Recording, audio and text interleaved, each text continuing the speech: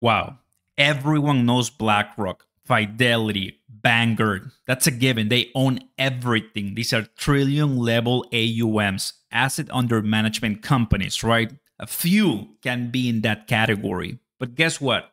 You also have your sharks, your shrimps. What do I mean? Well, the people and the companies that own less than a billion, around a billion, and millions in asset under management.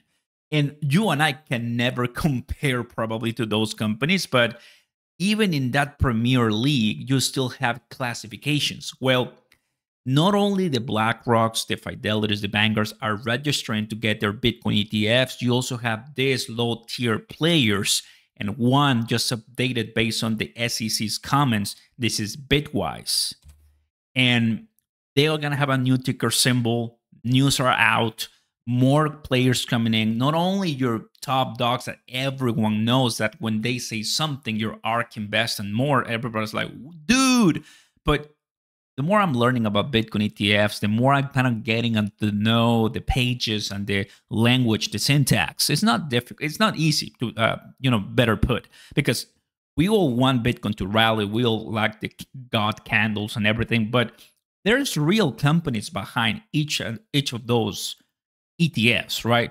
And I'm here to tell you why it matters, because there's a lot of products they offer, and guys, they're all for grabs. But here's the deal. Here's the big dilemma.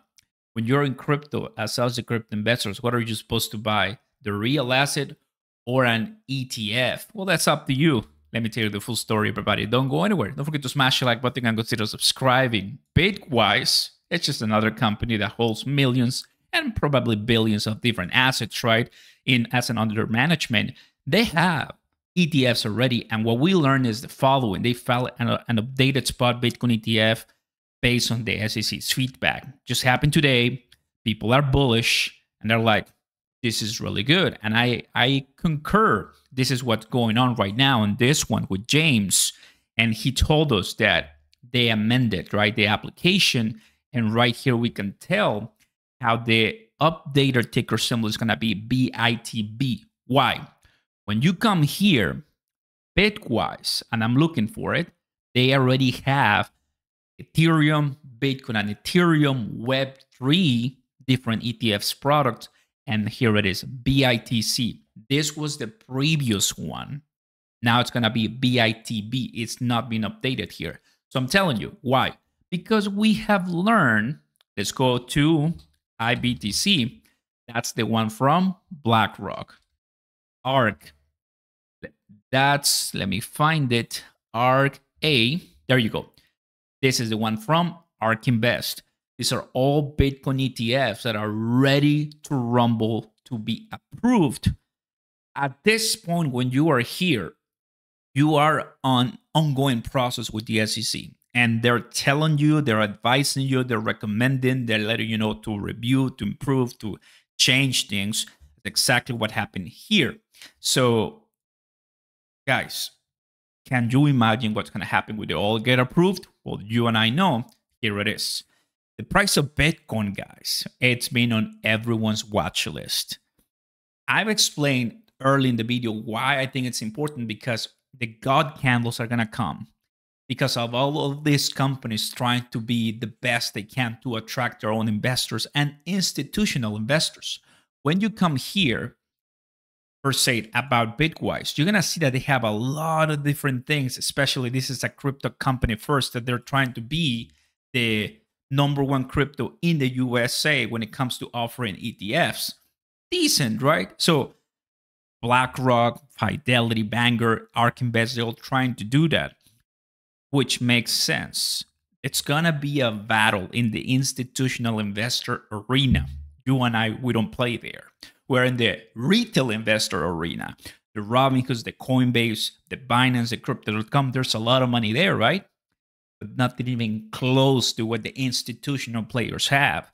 The governments, the players, education, research, massive trillion level companies and more. Like, this is going to be another different ball game. So I am excited. Once that money comes in and once the SEC says yes, You can probably know that $34,500 for Bitcoin at 1.27 trillion right now, this video today, Wednesday, it's going to be nuts and just leave it in the dust. That's what I'm talking right here. I'm pretty positive to see in a million level company, according to some sources, I see some saying 1 billion, some saying a couple of millions. The point is that they are an underdog to BlackRock and Fidelity and other ones because they have in the trillion level category, which is a lot of money, which is decent. So now, all of this come Bitcoin. When I do that, Bitcoin, I can get the ARK Invest. So there's a total of 17. Let's take a look at this. There's one here, Bitcoin. Why do I say CO? Because the name of the description is so long sometimes that it doesn't reach the end to complete the full word. So if you want to get more, if I just say BITC, I think it's referring to the same one, right? So BITC 18. On this page, everybody, we have exchange traded funds. There's thousands or hundreds of them right here as I'm going and scrolling down. Well, 18 of them have to do with Bitcoin. Isn't that exciting? What's going to happen when the SEC approves most of all of them? You have Ethereum too, Ethereum. So there's some about Ethereum. There's some about Web3. There's one Web3, and that's the one from Bitwise. So that's what I'm saying.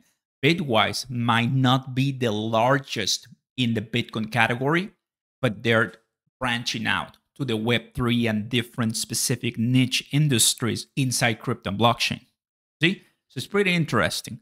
It's all here on dtcc.com. You want to come and check it out. So I like it. Pretty positive, and it's bullish news at the end of the day. Let's go to the 1 hour here. Looks like this, guys. 34.5 bullish. It's coming up, coming down. It doesn't really want to give up. There's people that are buying, longing, some of them shorting, because there could be a retracement, big one, to the levels of $31,000, $32,000. This is the 23rd. Today, it's 48 hours later.